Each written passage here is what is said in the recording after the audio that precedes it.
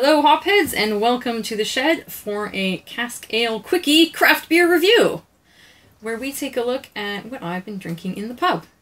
This will be taking the place of the Parade pump clips because I was finding that those videos were just turning out a bit too long when I tried to do all of the beers in one video. So without further ado, let's get this show on the road.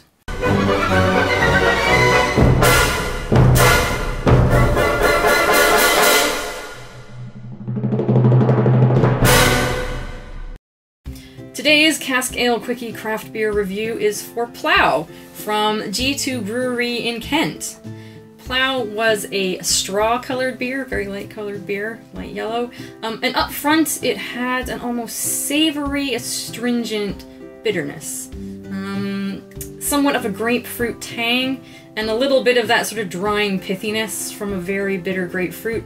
A little bit of sharpness and fruitiness of green apple. But it finished rather sort of dank and earthy with sort of a green tobacco and what I would refer to as sort of a cigar and boot polish flavor, which I know sounds terrible, but in a beer can be rather pleasant. G2 is a relatively new brewery, and I've not seen them before. They have really made branding a big priority, and this pump clip is an interesting example of that. The pump clip itself, as a piece of sort of branding paraphernalia, is something that I've found is unique to cask-pulled beers of Great Britain.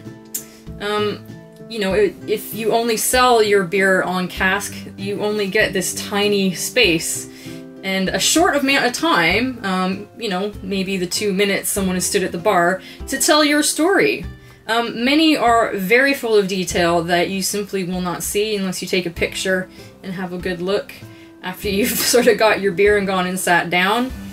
Here we have a sort of mid-century modern design aesthetic, and all of G2's pump clips have the same kind of design, apart from the accent color, which here is a blue, and one small detail. I'm not sure if you're going to be able to pick it out. But I know that you're probably sitting there wondering, why is this beer called Plough? You know, I don't see any farming equipment on the pump clip. But if you think for a minute about the whole design, it kind of comes together, and you realize that Plough is referring to not a piece of farming equipment at all, but to a star constellation. In ancient and Britain and Northern Europe, the Big Dipper, the constellation the Big Dipper, was called the Plough, and here you can see it sort of splashed across the pump clip in this sort of astronomical design. All of G2's beers are named after a star constellation, and G2 itself refers to the type of star that our own sun is classified as. It's a type of star classification. Very interesting choice to kind of nail all your beers in branding to such a specific area. I'm not saying that there's not loads of scope there. Some breweries will do a series of beer with the same theme. I think Cottage is one that sort of springs to mind immediately for me. They did one of Greek mythology, as well as birds, like owls and raptors, birds. But G2 seems to be committed to purely stellar branding. Have you tried Plough or any other of G2's beers? Please let us know your thoughts in the comments below.